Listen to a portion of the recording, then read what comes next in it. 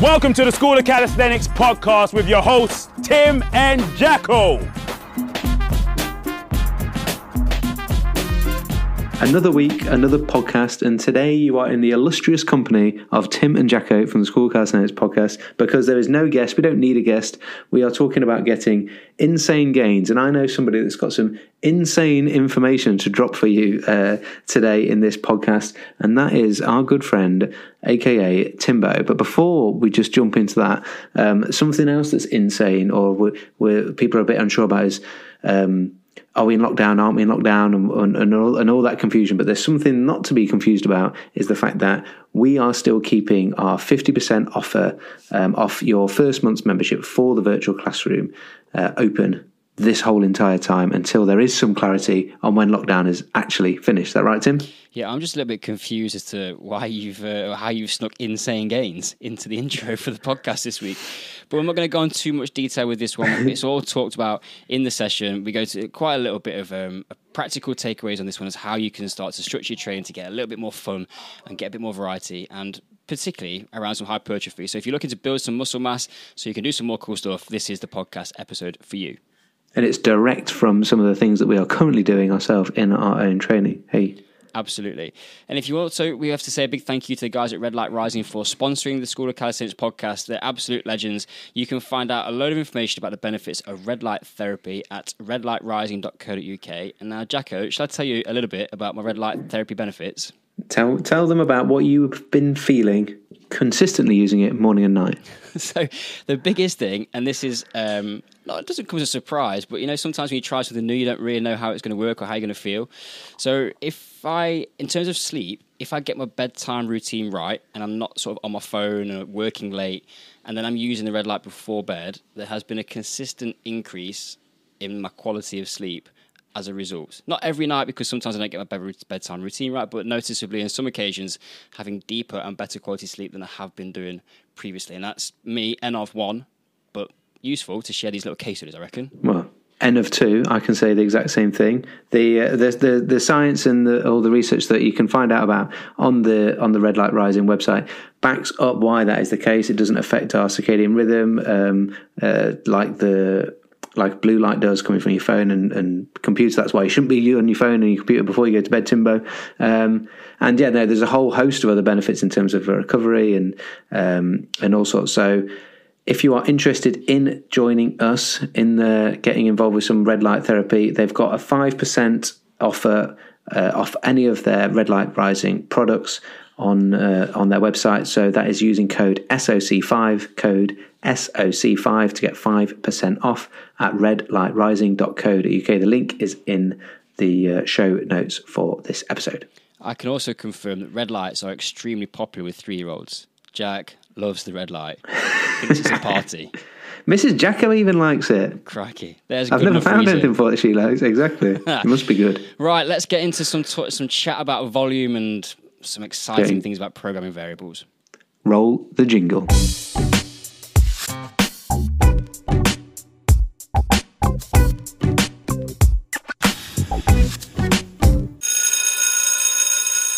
All right, Jacko, are you sitting comfortably? I've got a standing desk, Tim, but yeah, I know what you mean. Yeah, I'm comfy. I am also standing comfortably. Let's begin talking about volume in a training program. Yes, please. Can we talk about? Do you want to talk? Can we set the scene a little bit around what we've been doing, or what you've been doing, and what that looks like in terms of training at home? Please do. Recently, yeah. Well, okay. I'll just from you go first. I think just naturally the way lockdown has been and what training at home has looked at. I don't know I haven't really necessarily asked you specifically your take on it, but I definitely took a case of, I had a shoulder problem, a potentially long, I had an ultrasound for me in Horsley on it, and he was like rummaging around in a shoulder that it was my old classic rugby shoulder that I dislocated and broke the shoulder blade and whatnot. And it was like, oh yeah, there's a few tears in here, and there was like labrum, and then there was like, but he reckoned he'd found something subscap and lat, like a little small tear. So I knew I needed to like chill out a little bit. And when I got back into sort of lockdown seemed to happen a couple of weeks after that, and I'd just been like resting up a bit. not doing too much, and then just starting back with some like easy volume stuff, and just trying to do a little bit more of that. And then we had Andrew Tracy on the podcast, and whenever we have someone on the podcast that sort of like inspires me and gets me excited, I like to try out what they were doing. It was like when we had Ross Edgley on the podcast way back when. He made me feel like, just by talking to him, he made me feel like I could be a superhuman like him and just do like insane training. And I tried for like 2 days in a row, and then I was like dead. But with Andrew Tracy, his idea of like something, when he said something is better than nothing, and had these like 5-minute, 10-minute, 20-minute workouts that you could just do. Well, he'd just do them anywhere in a car park or whatever. But thinking, yeah, I could do that at home. And you mentioned it when you said sort of at the end of a day when you don't feel like training. But if you say to yourself, "I'll just do 15 minutes, just do 10 sets of minute on," and you just go, "Yeah, I could do that actually." And then you just pick a couple of simple exercises. All I started doing was just supersetting a couple of different exercises, like on the minute, some sort of EMOM style ones like that, and actually just really enjoyed them recently, and helping with conditioning, but also just enjoyment of training, not having to think too much about your training. And then when I've gone back recently to just like a couple of sessions of like trying some harder stuff, I've just laid a bit of a better foundation, I think, of that sort of strength, and body's feeling good for it. Nice. My kind of story around getting into a bit more of this is this is my first scientific term that I'm going to drop today, Jacko. It's all around mojo. So I've had is my that mojo. Scientific? It is, yeah. You can look it up. My mojo, which can be defined as one's desire to want to train, has been fairly low during lockdown because of just a number of things. Which life is just busy and there's a lot going on, and getting to the end of the day and just being pretty shattered. So I kind of started just reviewing what I wanted to do with training, how I was going to get my mojo back. And I was coming into a session not really feeling like I wanted to do stuff which was difficult and like sort of task focused in terms of a specific outcome. And I just wanted to train. And I wanted to play around with something a little bit different. And the other thing is like lockdown and training at home actually lends itself quite well when you want to just get some work done and put some reps in the bank of like focusing on what we would normally term capacity strength. Because you can use quite simple movements. You can keep it. You don't need lots of kit to be able to do it, and you can get really significant gains. And just from a sort of a did you just say gains? Yeah, but not insane gains. So it's okay. It comes down to a bit of like some hypertrophy adaptation. So we're starting to do a little bit more work, which is going to build some muscle mass because bigger muscles produce more force. And obviously in calisthenics we talk about this a lot, that we don't necessarily want to increase a huge amount of body mass in terms of weight, but there's going to be a trade-off in terms of being able to produce more force as a result of having more contractile elements in a muscle and therefore be able to do more cool stuff. So I started playing around with some different reps and set variables that I used in training programs over the years, mixing it up and just challenging myself in a different way around volume, like German volume training, 10 sets of 10 on pipe push-ups, feet and hands elevated. Like I haven't got into that for years, and then starting to just explore for my own sort of like accountability around rest periods and tempo, particularly of those acute variables of reps, sets, intensity, tempo and rest, because I've kind of had a niggle for a while that I don't think I am disciplined enough when I train. I don't think a lot of people are disciplined enough when they train around tempo specifically. And it's such a big driver in adaptation, particularly in hypertrophy. And I wanted to kind of put myself through the mill a little bit and see if I could be a little bit stricter with myself and what it feels like to do that kind of volume with that kind of discipline. Yeah. Sorry, I was going to ask you when you say Nick, do you mean, how was your shoulder been? Good. It's had some ups and downs in terms of like niggles. Because that was like Christmas. It was like January, wasn't it? Yeah, it probably wasn't good until the start of lockdown, and then I didn't train again very consistently, so it got some additional rest. But off the back of that, being a little bit more conscious, I did a lot of like rehab type work on it. Yeah. And then I haven't actually, if I'm being perfectly honest, done a lot of rehab on it since lockdown started, but I've been putting a ridiculous amount of volume through it compared to what I've done previously, and it's holding up really well. Yeah, but like good volume, not just like thrashing it on. And I guess I'm asking like live now on the podcast as a genuine question, because you haven't mentioned it. Like I haven't heard you mention it for like I say, beginning of lockdown was so maybe 7 weeks or more. So when someone's not talking about something hurting, you tend to think that it's obviously doing all right. Yeah, no, it's doing well. And I think the other thing is that some of the stuff I've talked about on Instagram with it is that manipulating the reps and sets, rest periods, tempos, and whatever intensity to make sure that I continue to move well. So if I'm much more conscious now, and I've identified a couple of key positions where I was not helping my shoulder. And this is partly because I've got a little bit too much range end positions. And I'm not doing like overhead pressing work, for example, like a pipe push-up. I have a tendency to slam it into that end position. And it doesn't like, someone likes to give an example so people can visualize it. If people do a snatch, lots of people will just throw a bar overhead and their shoulder just stops at that end range of movement. And it's just like it hits a bumper and they just go, right, boom, caught my snatch. For me, with my shoulders, what happens is my hand goes too far over the back of my head and the bar then passes my crown of my head and therefore I'm kind of like overflexed and then the bar of the weight behind me. So that's why I kind of stopped snatching a number of years ago. But if I do the same thing in a pipe push-up position, for example, I've got too much range, so I can actually slam into end range further than where I need to go. And I think that's just kind of compressing some tissues. My scapular human rhythm wasn't great.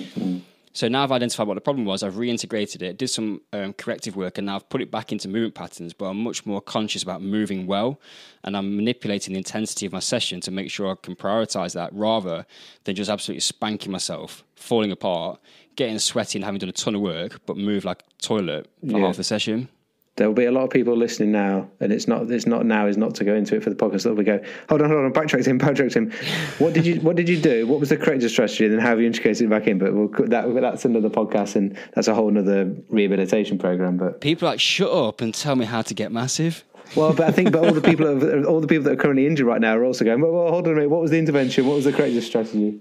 Yeah, I had a little bit of help. I've got to give Gemma a shout out and give me some stuff to do. But feeling pretty good. It still niggles a little bit and I need to do a little bit more mobility on it. But it's I can generally get through some pretty disgusting volume in a session and it hold up without giving me any pain at all. So that's a massive win. If it's not hurting, it's not getting worse. That's kind of the approach I'm taking to it. Right, but let's talk about this. Let's talk about this volume then. Kick us off. Right. So my adaptation is maybe a little bit different to yours, and I specifically was interested in playing around with a hypertrophy adaptation. So my objective is to increase the amount of lean muscle mass or contractile muscle mass that I've got, which let's move away from a bodybuilding terminology. I'm not necessarily trying to get bigger, but I just want to have a little bit more capacity at my disposal to be able to produce some force. So generally what happens around that, if you look at the research and the science, there's three sort of propose, maybe a fourth one these days based on where current people's ideas and thoughts are, methodology or mechanisms as to how we can improve muscle mass or how we can elicit hypertrophy. So I don't really want to get bogged down in the detail of those today, but just so that people are on the same page, they are mechanical tension, metabolic stress, and exercise-induced muscle damage. Those are kind of the three mechanisms. One thing that's we just need to bear in mind above all of that, and this is where some of the reps and set variations that we've been using are fitting together, is that volume is the number one driver. We need to be able to do more work, which is going to be the key thing, which is going to help us to get an increase in muscle mass. So you get bogged down in the reps and sets. People are like, you do 3 sets of 10 for hypertrophy, don't you, or 4 sets of 8.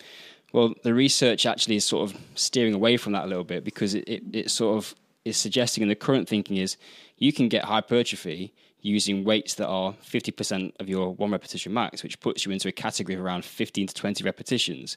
Whereas people would normally go, you're not going to build muscle mass with 20 reps. Well, the research is now suggesting that you can. Yeah.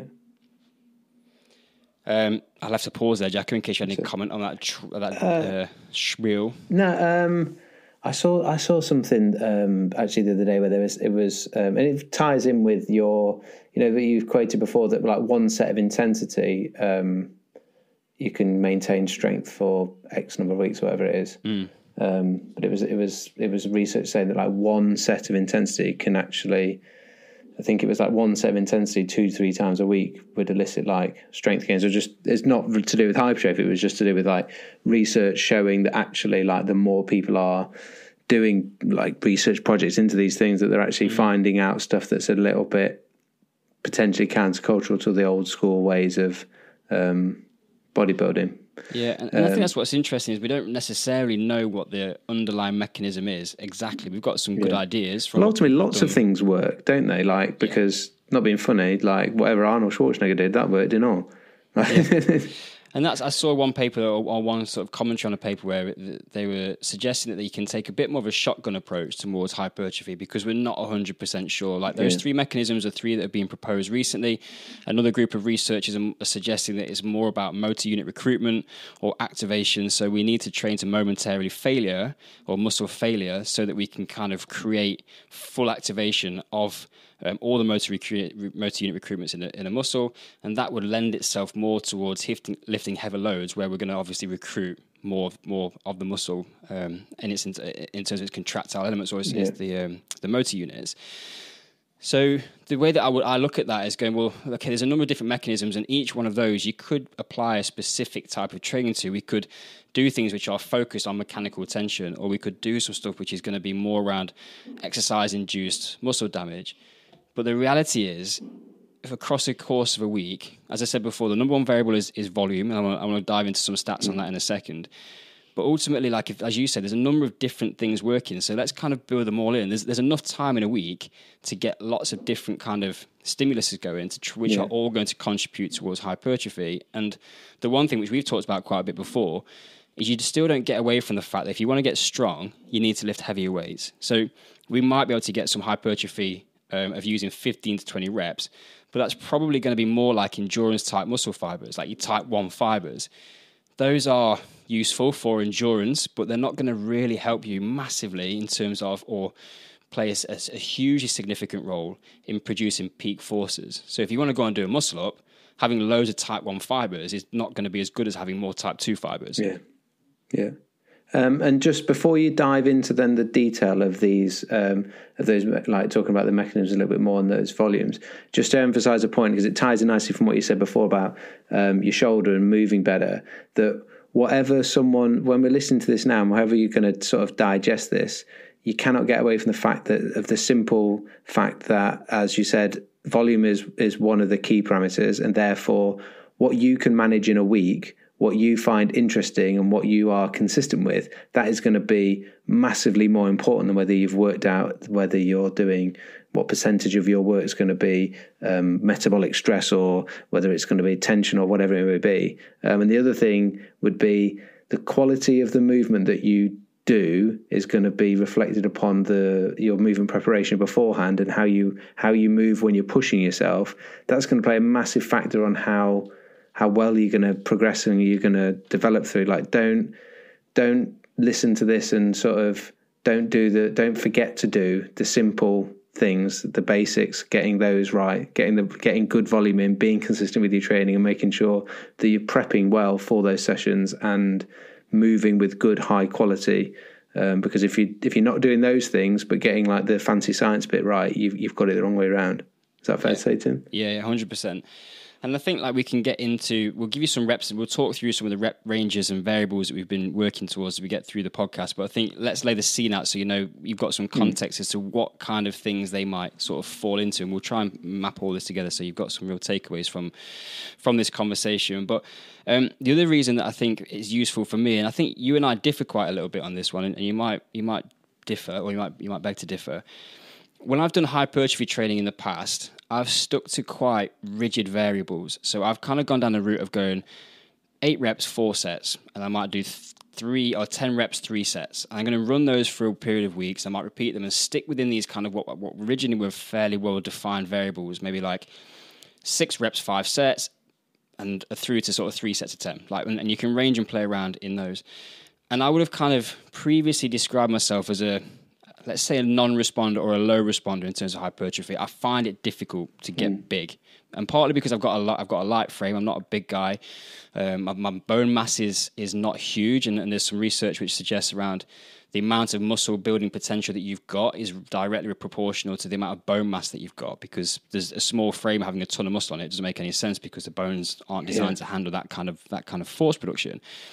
So I've kind of feel like I've hit my upper limits before.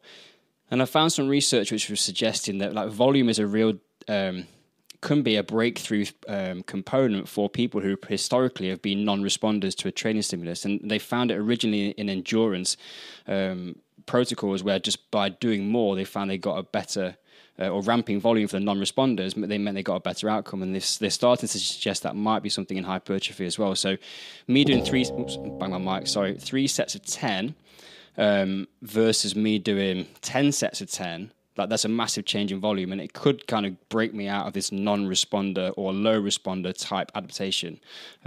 What are your thoughts on that, Jackie? I think you're probably a better responder to resistance training than me in terms of strength and size. Well, I don't know. I as a kid was like the skinniest guy in the world. I mean, I weighed 10.5 stone when I played my first game of professional rugby, which is nothing.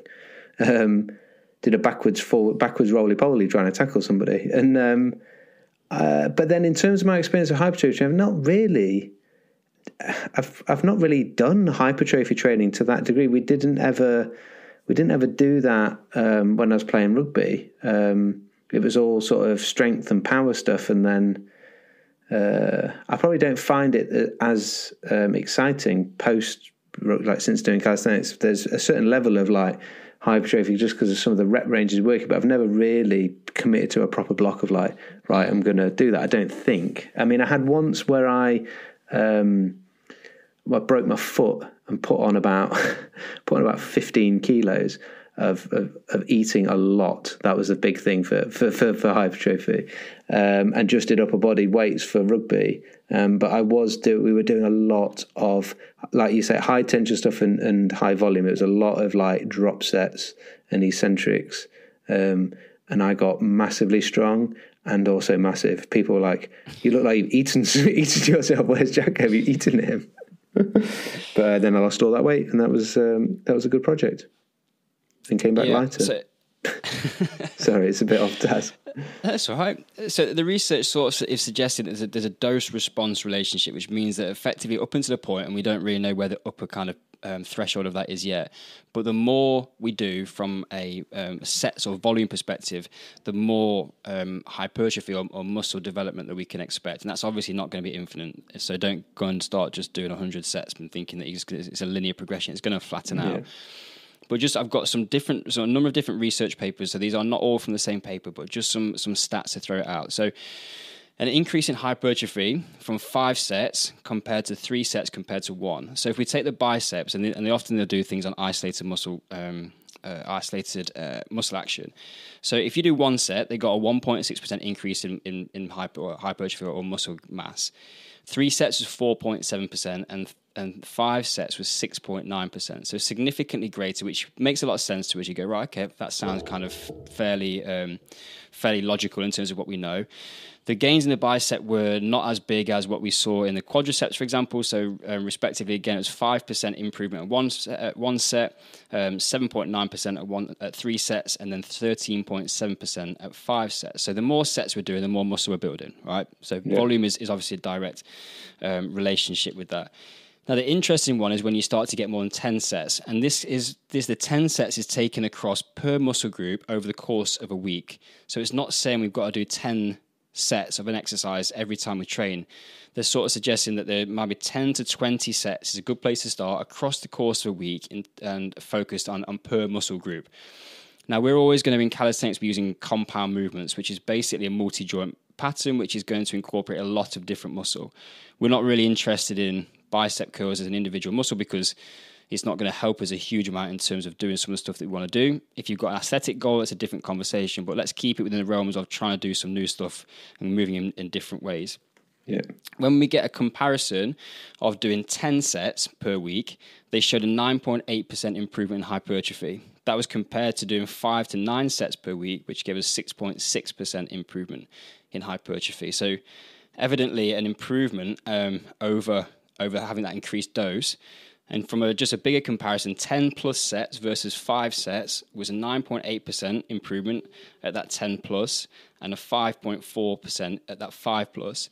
So if you go back to your old kind of like bodybuilder training session where you go, right, I'm going to do Monday is chest day. I'm not going to do chest again until next Monday, which obviously never happens. You do chest again on Wednesday because it's chest. We can actually, by training more volume through a week, potentially double the amount of muscular hypertrophy that we can get as a result of hitting sets, those muscle groups, on a more regular basis. Yeah, I remember we were talking about that with Fran.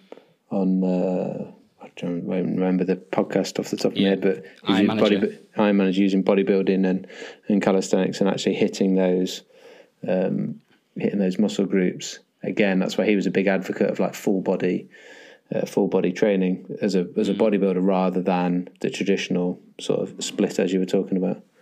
And I think it's interesting because, like, if we look at a very practical example, like everyone looks at CrossFit and goes, "No, CrossFitters are jacked." Well, like, why? Well, they do a lot of work, and within their training week, they're going to have a certain amount of these 3 different areas of the mechanisms of hypertrophy. So they're going to have some mechanical tension. They're going to be lifting heavy loads. That's going to be one thing which is going to start to increase muscle hypertrophy. The metabolic stress, because they do a lot at threshold in those conditioning type workouts and they are strength based, so that's going to do something. The exercise induced muscle damage is predominantly where we're going to bring in eccentric contractions. They don't do a huge amount of that, but they're kind of hitting quite a lot of those different mechanisms, and they're also training a huge amount of volume. So as you said right at the beginning, Jacko, like there's multiple things happening at the same time. So it's not to try and move one of those out and go, that's what I want to do. We actually probably need to create an environment where we're hitting all of them. And how that applies into calisthenics is obviously different to CrossFit, but you can kind of see cases in point as to where people are starting to build bigger mass or bigger muscle mass. It's a good example actually, because you go in, they're not the CrossFit, they're trying to, the same thing as in calisthenics, they're trying to achieve something. They'll have like they're trying to do a muscle up, or they're trying to do a handstand walk, or they're trying to lift a certain weight so many times or whatever it may be, and they're hitting all those things as a result of having some sort of training goal effectively, rather than going, right, today's session I'm going to do muscle tension. Even though you might have an idea, you'll talk about like using like prolonged eccentrics on some of your volume stuff to make that happen. But that for me is I personally just can get motivated and excited about a session when it's based on like an outcome rather than almost like let the science happen by having an outcome to your training, if that makes sense. Yeah, and there's so many different ways you can mix this up, and that's where there's nothing wrong. Like, you can do 3 sets of 10, but you probably want to do those 3 sets of 10 more than once a week. So to hit those 10 to 20 sets on that muscle group, say you're doing bench press, for example, in a more kind of traditional training sense or a bodybuilding type sense, we probably want to be hitting bench maybe 3 or 4 times a week to get that adaptation. We might be doing flies and inclines and that sort of stuff, and obviously that variety is important, and we've been doing the same thing from a calisthenics perspective of what positions am I doing my push-ups in? Am I doing like a flat kind of normal standard push-up? Have I got my hands on parallettes? Have I got my feet elevated? Is it more like a pike push-up? We're starting to hit these different angles, but we're just applying the variables within that, which means that we can start to create these adaptations. Yeah. Give us some, have you got some, jump into some examples? Reps and sets. Yeah. So some of the stuff. Bring it to life. So with all that said, like I've probably been mixing this up without too much kind of structure, but more times on what time have I got available, what do I fancy doing, and that's the beauty, isn't it, with some of these? So how fast you can get some of those sessions done. I'm sure you're going to share some of those examples, but they're not they don't have to be long sessions. That's the beauty of it. Yeah, and definitely, like you can get away with doing. Like yesterday, I did one which was just a pull-up ladder, and it took me half an hour. Because of that, you choose the rest periods and stuff, and I can chat a bit about rest because there is a bit of some research around that which suggests how we can maximize it. But again, it's kind of down to personal preference on what you want to do. But let's try and start. If we start talking around, we talked about clusters quite a bit recently, and using clusters because they're a really effective way to get volume in, but you can also get intensity in. And what's important about this is to understand that volume and intensity have got an inverse relationship. You can't have high volume, lots of reps, and high intensity at the same time. And it's important that we understand what we mean by intensity. That's not like metabolic conditioning, I'm tired intensity. That was a real, like, from a lung buster. We're talking about intensity in relation to percentage of repetition max. So let's take out your 1 repetition max is the most amount of weight you can lift for 1 repetition. So, for example, in calisthenics, that could be, if you can do 1 pull-up, your body weight is your 1 RM. If you can do 1 pull-up with 10 kilos around your waist, say take my weight of around 75 kilos, if I can do that 1 rep with 10 kilos, my 1 RM is 85 kilos. And then we scale that based on the number of repetitions we want to do. So if you're going to do 10 repetitions, and you can go and look, if you search around repetition max charts, you'll find how they kind of structure these out. And it's again based on some good and established literature and science, that roughly around 10 repetitions, if you perform those to pretty much failure, or you can, let's move away from that, you can complete the 10 repetitions, but 11 was going to be a push. Yeah. It's going to be pretty much your 70% repetition max. If you want to go and do 8 repetitions, that's pretty much going to be your 80% repetition max. And we can get quite prescriptive with training loads, but we don't necessarily need to worry about that at this instance with what we're talking about with the volume, because it kind of takes care of itself. Apart from one of the examples, which was a cluster approach, where you're actually going to try and choose a repetition max variable. So we're going to try and go, say I want to do 8 reps. I want to try and do 9 reps at my 8 rep max. And that sounds a bit like confusing, because I just said you've got to do 8 reps and no more. But what we do with the cluster is we just build in interset rest periods. So I'm going to go and take my 9 reps, and I'm going to try and I'm going to use a weight which I can do 8 repetitions of. Sorry, I need to go back a pedal on this one. So my first thing to do is I'm going to test. Let's take dips. How much weight can I put around my waist and do 8 dips? So let's, for argument's sake, say that's 20 kilos. I'm then going to go and take 20 kilos, and I'm going to go and do 5 reps. I'm going to take a 10-second rest. And then I'm going to do 2 more reps and take a 10-second rest. So I've got 7 now. Another 10-second rest, 2 more. That gives me 9. So all of a sudden, I've taken an extra rep on that I wouldn't have normally been able to do if I did 8 reps in one sitting. And I've managed to maintain a decent level of intensity. So it's almost like I bagged myself an extra free rep at a good level of intensity, which is going to start to elicit that hypertrophy adaptation. Does that make sense? Yeah. Have I explained that all right? Yeah, and it's it makes me just think of that progressive overload that we've had. I'm going to forget his name now.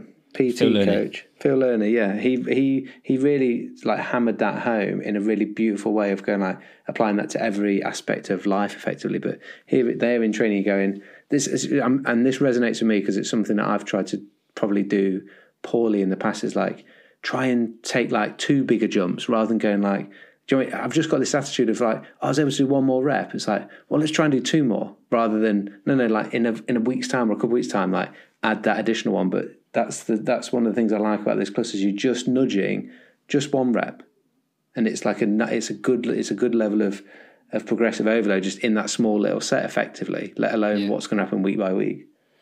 And within that, if we go back to our hypertrophy adaptations, and let's talk broadly about those 3 mechanisms that we talked about before, we're going to get some mechanical tension in there. And if we build in the eccentric as well, we're going to get some of that exercise-induced muscle damage as well. So I'm being really strict with going, I'm going to do these on a 4-second eccentric. And it's hard. Tempo breaks you. Like it is that, I refer to it as a silent assassin of the variables, because no one pays enough attention to it. And it will be the one thing which buries you. If you think you're good at lifting or training, you don't focus on trying to do tempos properly, down to a 2-second eccentric or a 4-second eccentric, I promise you can feel like you're a complete beginner again by just doing that one thing. So if people at home in lockdown go, I can't train properly, I've got no weights, I can't overload, just do tempo and it will bury you. Mate, we used to have like our old coach, we had Joe Brunn on the podcast a while ago. Pre-season was always the same like starting point of like bedding that foundation in, and particularly when like new players signed and no one was used to doing it, he made you had to do sets of 4 reps, but it was a 5-second eccentric and a 5-second concentric, so it was just a constant moving rep. So you worked for 40 seconds without stopping, and it was flipping brutal. And what those 4 reps equated effectively to what you could do for 10 if you're allowed to go at your own pace. Like it just, not only was that I did the concentric in as well, but it's like you say, it buries you. One thing I like about a slow controlled eccentric, this is not hypertrophy sort of gains, but is the fact that it allows you to be super mindful and like conscious of your movement and making sure that it is really high quality and you are keeping your shoulders in good positions and that type of stuff. It does lend itself to that well. Tim Ferriss wrote a book about using that tactic, which was a 4-hour body, which was basically that 5 second up, 5 second down, because some of the science around hypertrophy was that you needed to get 40 seconds of time under tension for a muscle to grow. And again, that's been kind of like challenged. Is it 30 seconds or 60% seconds? Yeah.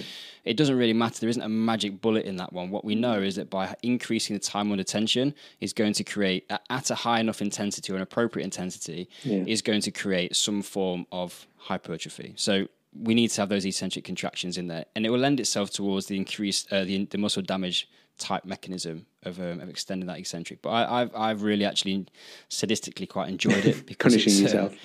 Well, yeah, it's just I don't know. It's very satisfying. It's the best satisfying pump. It's not even the pump. It's almost just like I find the satisfaction in that I am training properly. Yeah. It feels like with this sort of stuff, for the first time maybe in my life, I have played around with it before, but for a long time, where I feel, particularly around capacity strength, that I'm not just allowing gravity to do the work just for sort me. Of aimlessly busting reps out. The other thing is a lot of handstand push-ups or the frog to handstand, obviously a very popular movement that people want to get. I always say that you need to be able to move slowly, have strength moving slowly, because you can't move quick in a handstand push-up in a frog to handstand because you lose your balance. So actually having this as an element to your training, or one of the bits of your sort of training diet is going to be helpful for that, because it's different when you have to move slowly. The strength requirement. With that strength-based cluster, like I'm probably looking just for people's reference to answer all the questions. You've obviously defined your intensity by establishing what your repetition max is before you begin the first set. You've got your reps and sets, and again, if we're going to try and pack some volume in for the amount of work we're going to try and do, like I'm kind of doing on those kind of sets at the moment, I'm doing like five sets of those, but you could get away with less if you're going to repeat them a number of times during the week. And then this comes down to, as Jacko made the point before, of how you can recover is really important. Yeah. And before we get carried away and you guys switch off and run out and start doing a ton of volume, we are going to talk about periodization before we close this podcast out, and how we're going to deload, because you cannot get away with just absolutely spanking this week in, week out. But five is a good middle ground number for people. Like, one less would obviously be 4. You you wouldn't probably go much more than would you go much more than 6? No, I think you've probably had enough. You probably find at that point you're going to lose quality. Yeah, like you're going to. I think it's as well. Like I am often allowing the intensity to govern how much work I think I can do. So if I get to my 4th set, and I've then got a decision to make. Is that enough for that muscle or movement pattern for that day? Or am I going to make a change because I can't continue to move well, which could be dropping the weight down? To be honest, I'm probably going to come back at it and do another day, potentially. And I'd probably go about at least 2.5 minutes between sets on those. 2 minutes, 2.5 minutes. The rest period research is suggesting that with the upper body, you can get away with a bit less. The lower body needs more. But shorter rest periods on the upper body. But again, I'm sort of thinking that I need at least 60 seconds. And again, it depends on which literature you look at, up to around 2 minutes.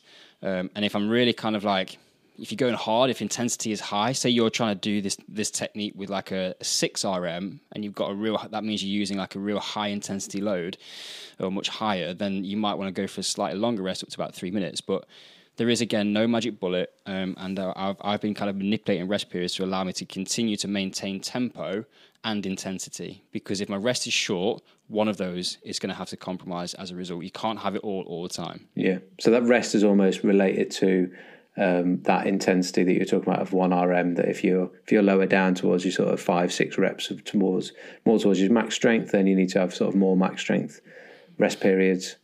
And if you're going higher, then you can afford to have more like your sort of 60, 90 seconds rest. Because there's no point being dead, like rigid on your rest and then rocking up and not being able to finish a set at the same intensity. Like you cut your nose off to spite your face.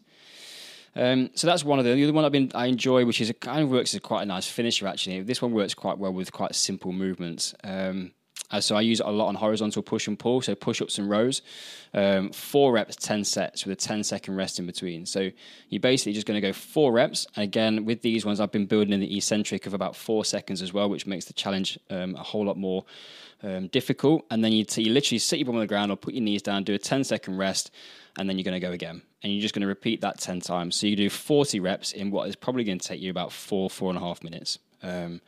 depending on what your tempos are you're going to use. And that's one of the points you made before, Jacko, is like, if you do that, you've put 10 sets in, if you've done it at a decent intensity and you've controlled your tempo, that'll take you 4.5 minutes, and you've just done a great little bit of stimulus for whatever pattern you're working on. It doesn't need to be a 90-minute session. Well, you say you do that on a push and then a pull. You've done a 10-minute session because you had a minute rest in between those two things. And you're like, boom, shanker, you're away. Yeah, Go back and exactly. Half an hour in, warm up, do both of those, like kind of have a drink and whatever. Yeah. And it doesn't need to be that long. And that would probably lend itself more towards type, like, yes, we're going to get some exercise-induced muscle damage because we're going to control the eccentric, but you're going to be doing more around metabolic stress in that, because the intensity is going to be less because the rest period is lower, and therefore you are just going to be starting to build up these like the metabolic with the waste products, and there's some occlusion happening, and basically getting some cell swelling within that. We don't want to get into the mechanisms of that today, but effectively we are creating an adaptation which can lead to an anabolic effect on the muscle as a result of having this kind of like this hydrogen ion build up and etc., which is just gonna that's what feels a bit grotty, and it's what that tends to make people feel like. That metabolic stress is what often people would refer to as the pump. You finish those sessions, you just feel flipping muscles are swollen, and because that's the kind of adaptation we've got, as opposed to doing a more strength-based workout where you might come away from it not feeling as pumped up, but you've been doing more kind of like mechanical tension type work. Yeah.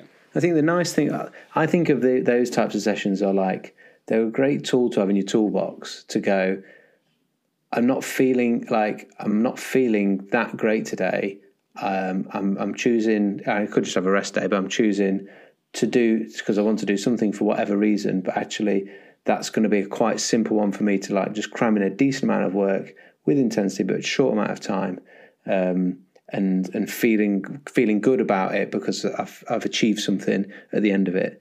Or it could be, I know for me, I like to try and do like at the beginning of the week, my sort of harder stuff, and then by the end of the week, I need some easier type of sessions. And actually, you're going to talk about periodization, but a little bit of like undulation, like during the week, of like a session like that is good for me when I want to, I want to do a bit of a push pull session, but I don't want to absolutely hammer myself, because what I'm planning on in 3 days' time is like a really good handstand or muscle up session or something. So I want some work, but I don't want to like go hard out, because I'm actually planning on doing quite a harder sort of higher intensity in terms of like more of a max strength power type session, say with handstand push-ups or muscle-ups, and I don't want to jeopardize that later in the following week, or that, do you know what I mean, towards the end of the week. I want a little bit of an easier session, so absolutely. I think it fits in well there.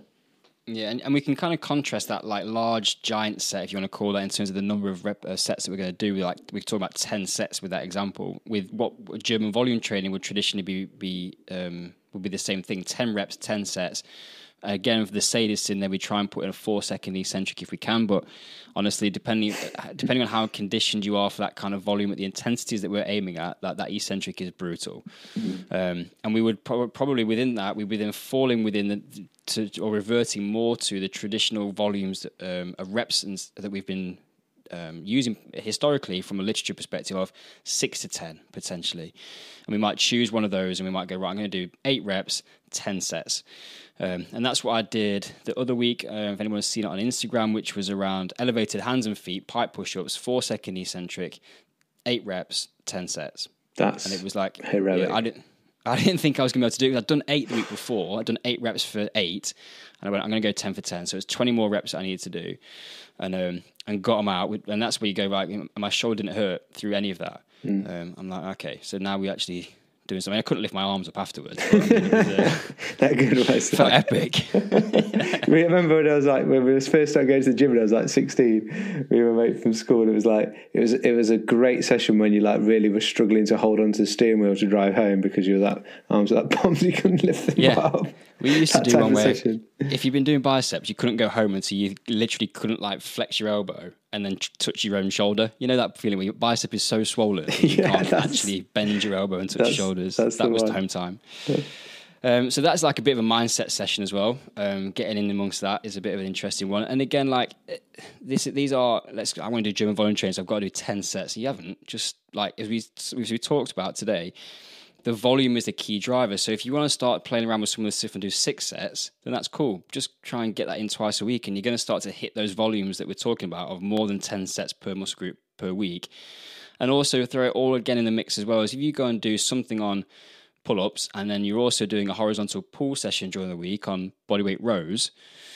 Well, lats are working both of those just slightly differently. Well, it's not like it's they're different muscle groups. They're both the trapezius and the lats are going to be working within both those patterns, so they are both getting stimulated just in different variations, and then that's helping because it's going to build hypertrophy across the muscle through a different range of movement, which is going to build up to something again a little bit more substantial from the adaptation we're looking for. So you can kind of mix it up and don't get pigeonholed or like rigid on one thing.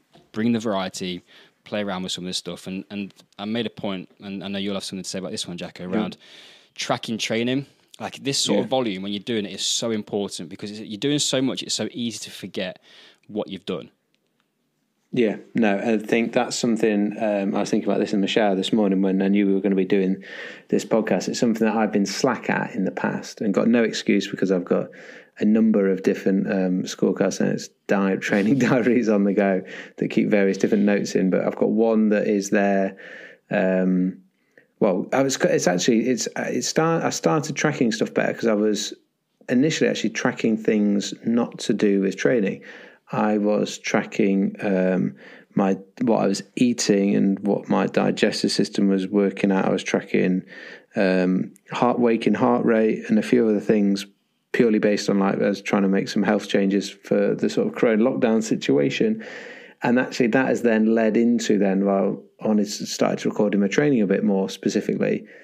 And like you said, when you're doing some stuff like this, for me, one of the biggest things is I did a session the other day and I was buzzing off the back of it because I'd done sort of like a bit of a giant set on a bit of a pyramid on pull-ups, but I'd done like a significant, or I'd done a great amount, like more than I'd done the week before, and I just felt great because I'd done more than I'd done the week before.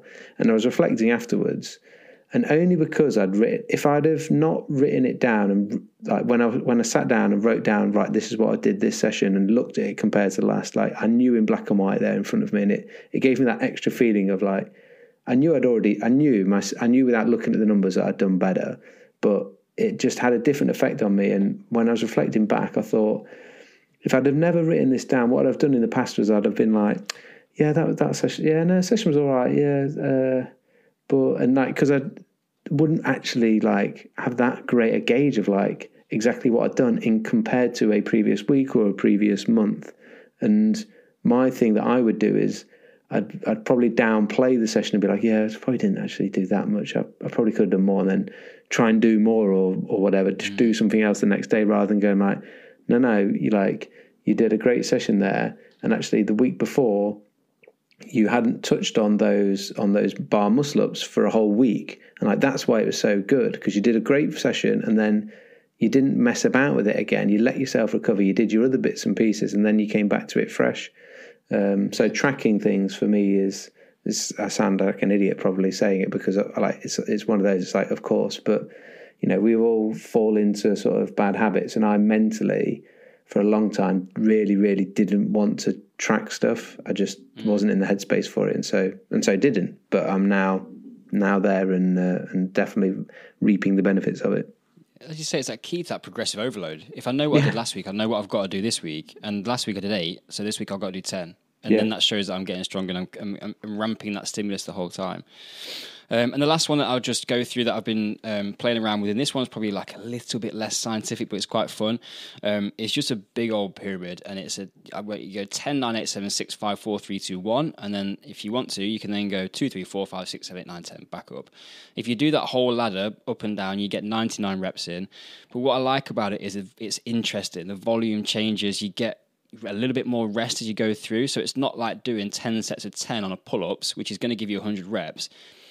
If I do the ladder, I might still get 99 reps of a pull-up, but because I go 10 and it's a bit easier, get 9 and then 8, and then all of a sudden down my sort of 3, 2, 1 region, I'm kind of getting a little bit more recovery time, which is going to help me to come back up the ladder. Now, the flip side to that, because it's never always black and white, is if you really wanted to, you could actually change your intensity as you got closer down to those ones. So you could go, let's say, for example, you go bodyweight 10 pull-ups. By the time you're hitting reps 3 or 2 or 1, you might be putting 5 kilos around your waist or a little bit of additional load to try and get some more stimulus of those strength-based adaptations. But that's why I'm enjoying playing around with some of this stuff, is because you've always got variables which you can manipulate. You can change your rest periods a little bit. I can add some load on. I'm going to choose to do hard, or like all the way down the ladder, but not go back up. I'm feeling good. I'm going to go back up. Like yesterday was an example of that. I'd done the live in the morning, and I'd trained quite consistently, and I felt pretty good when I started. But I started doing my pull-ups, and I was going to try and do the full ladder up and down. And I got down to like rep 6 or set 6, and I was like, I've not got it today. So I just finished off at 1 because I knew that I was never going to get back up the other way because of too much fatigue in the system. So just another little thing to try, play around with them, and hopefully that's just going to give you a little bit of food for thought for just bringing some volume in, getting specific adaptation. We're talking kind of large around hypertrophy, but for most people, like, don't be afraid of thinking that, oh, if I start doing this work, I'm going to get massive. Like, look at me, it's not that easy to get huge. Like, it's just capacity strength at the end of the day. And most of us will benefit from having a little bit more lean tissue, which is going to help us to move and produce force in the bigger calisthenics patterns that we're working towards. Yeah, definitely. And I think that's where probably stark contrast to when anyone sees the term hypertrophy or thinks we're talking about hypertrophy, it gets the tendency is to think that it's based on aesthetics, whereas actually, as school rule number, I don't know if it's school rule number 1 is don't get hurt, isn't it? School 2, don't get arrested. School 3 is it's more important. It's more important what you can do with your body than how it looks. So you're doing this as your rationale for doing this is bigger muscles create more force. I'm trying to do something that I need more force capacity or ability to be able to produce more force, and therefore that's why I'm trying to generate some larger muscle. That's why I'm trying to elicit a hypertrophy response rather than I want to get big and I want to look because I'm insecure about how I look. The other thing about that, though, is like, we've talked a lot of science and rationale today, but the other thing that's easy for me is it's mindless. Like, I know what I've got to do. I can just get into it. It's not, and I'm typically doing 2 exercises per session, and that might take me an hour because of what I'm doing with tempos and rest periods and prep and whatever. But I might just go horizontal push and pull. And once I know what the variables I'm going to use, I just crack on with it. I haven't got to sort of like, it's not technical work. And for where I'm at the moment, that is just being an absolute lifesaver and helping me to get through training sessions, and I'm properly enjoying it.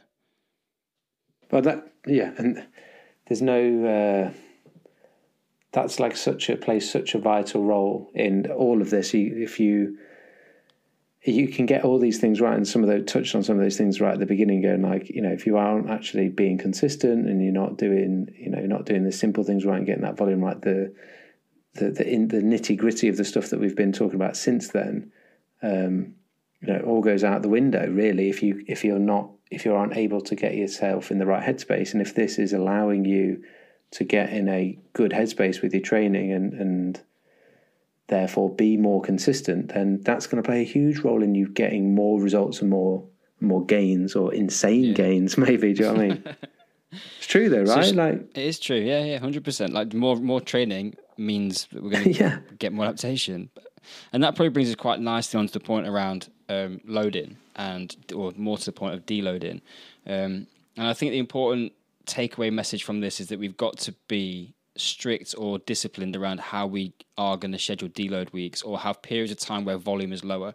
You cannot spank 10, 20 sets of every muscle group doing some of this stuff week in, week out for the next 6 months and not expect something to blow up, because you're doing high tension movements, high intensity, and a lot of volume through the system. So it has to. I would only kind of recommend that people start playing around with some of this training and committing to it for a period of months, which is what it takes to really kind of get meaningful adaptation. We're not talking about doing it for 2 weeks. If you have already got to the point where you are comfortable taking a deload week. Yeah. No, that you. I'm the guy that finds it difficult to do the deload week. We enjoy training, but it's like you've got to offset that and understand that you are not going to lose everything that you've done in in the space of 7 days. And you've got to find a way to be able to actually maintain some level of sanity if you struggle with it. Of what can you do during an off week? Finding some other stuff. There's like a ton of stuff, and it might be to do with training. Like it might be more you want to work on some more mobility stuff or some stretch or whatever it may be. But it also might be like something you've wanted to, like, what else have you wanted to do in life? And you go, I've got this book I bought ages ago that I want to read, or I want to do this, or I want to do that. Well, like, just prioritise some of those other things that week. Yeah. And you can do some maintenance work, right? We've scheduled that into our virtual classroom programs. Every fourth week is a deload.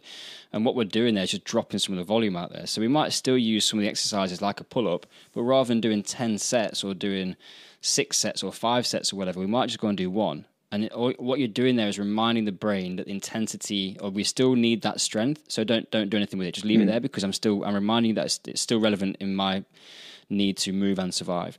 So there is a structure around those deload weeks where you don't have to stop training, but you've got to drop the volume down to let the net benefit be recovery rather than fatigue. Yeah, definitely. And just my last point on this one was, like, as I said, a good place to start if you want to start messing around with some of this stuff is aim for sort of 10 to 20 sets per week per muscle group, but we'll probably take that in calisthenics of being per movement pattern, and you're broadly going to put those into horizontal push and pull, vertical push and pull, and lower body. And how you're going to mix those things in together is kind of how you want to structure your training program throughout the week, how long your sessions are going to be, how often you want to train, all that sort of stuff. But with all the ways we kind of say, do something, monitor it, see how you get on, adapt it as you go, learn from the process, and have some fun with it, and just challenge yourself and see, just play around with those reps and those rest periods and tempos and stuff, and you're going to find a whole world of training for most people that you've probably not explored before. Yeah, it's giving yourself options, isn't it? And as you say, try some of these things out, see what, and that ultimately, because Tim's suggesting you find out what works for you. But then when you do find out something that works for you, that isn't like, I'm going to train like this then for the rest of my life. We need to go through these, a little bit of periods of like changing our training stimulus so that we actually give ourselves sometimes of like higher intensity work, sometimes like you're doing now, going like actually some building some muscle. So going through a periodization of sort of building some muscle mass that's going to give me a little bit more force.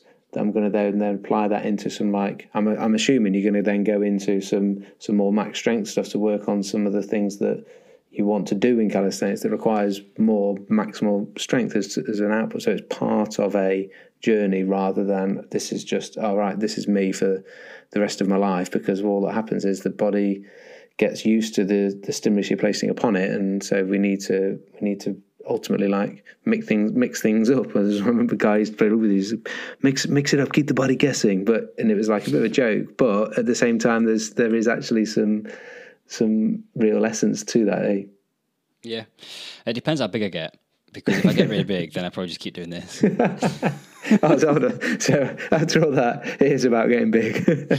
I don't know, you teed that one up, it was too easy. But no, there's definitely going to be some stuff going forwards with this. I mean, like, we'll see where it goes. I haven't sort of decided what that looks like in the future yet, but I'm having fun with it, and just I wanted to share some of that with everybody else and see if they want to get some of this in their program as well. Another thing, my last point, and I will shut up today. I feel like I've talked a lot today. Sorry.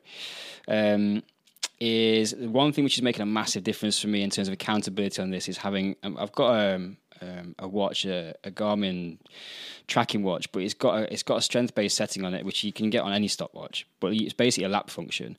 So I put my reps in, and as soon as I finish a set, click the button to get my lap, and then I'm then going to go and use that as my rest period counter. And if I set myself a target of a 90-second rest, like I'm going at 90. And that has been an absolute game changer for me. And again, it's like what you said before, Jack, about writing stuff down. It's so obvious, but I've let that slip.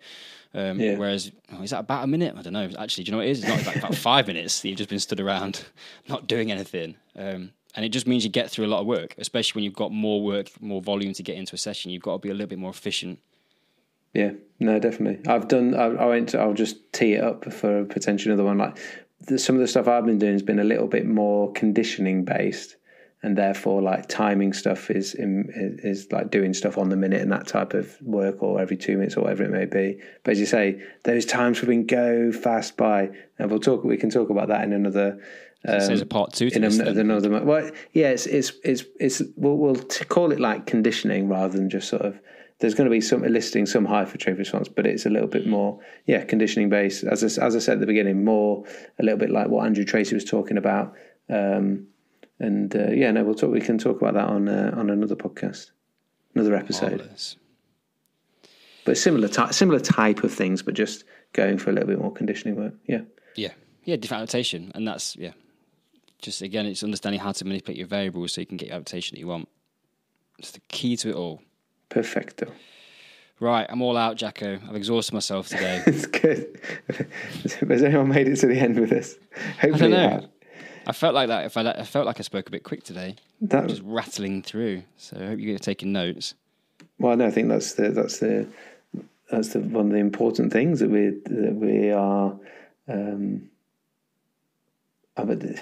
Taking notes. I think one thing I was just going to say before we sign off is you might be in a really good block of work that you're doing right now, and we're going, oh yes, you need to try this and change this, and you're like, write it down. Like, you have this in your locker of like, when you've come to the end of the block of work that you're doing that's working really well for you at the moment, you're ready for then a change. Well, then maybe sort of use. I don't want people to get carried away and go like, right, tomorrow I've got to do a cluster set because that's what Tim was doing, and I want to be like Tim. And it might be, have a go at it tomorrow, but it might be that you're in a block of work and you're looking for something different, or it might be that you're in a block of work, you're doing a real great job, and this needs to be something you make a note of it. Obviously, the podcast is up there on the website. You can visit it and re-listen to it anytime you want. But if you make a few notes, there's key points. And then use some of those next time that you're looking for some sort of variation to just change that stimulus. Perfect. Well said. Let's do it. Should we wrap it up? That's the end, yeah. Right. Until next time. Well, I just want to make sure everyone gives us a nice review at the end of the. I just realised I said that. I was like, "There's more, isn't there?" Why not we've forgot how to show. Look at some of those 5-star reviews. A lot of you have been listening. We're getting so many people saying they're listening, to, sharing, and we love it. Like, thank you for listening and sharing those on stories. Those that do that and tagging us in, and we love seeing that. And glad that everyone is. Enjoying and getting a lot of value out of the podcast and the guests that we've had on as well. And even when we don't have guests like this, but not everyone's been and give us a review, because if we'd have like thousands of reviews if people had also done a review. So get on and give us a little review, please. Shall I do it now, Jacko? Yeah. Until next time. Class dismissed. So thank you so much again for listening. We don't take it lightly that you give up probably an hour of your time to listen to these podcasts, so we really do appreciate that. We hope you got a lot of value out of it, guys, and if you did, we would love you to do a couple of things for us. One of them is tell other people and share it if you thought that we were adding some value, and also if you want to pop over to iTunes or wherever you're listening to this and give us a 5-star review. We like 5 stars. 4 stars not as good. Keep it 5 are the best. 5 of your best stars, please. And if you would like to find out more about the School of Calisthenics and see the best of everything that we have got, head over to our virtual classroom. You can access it from the website at schoolofcalisthenics.com, and that is where we have got literally, possibly, the best calisthenics resource available anywhere in the world. It's definitely the best one we've done. And on that note, until next week, class dismissed.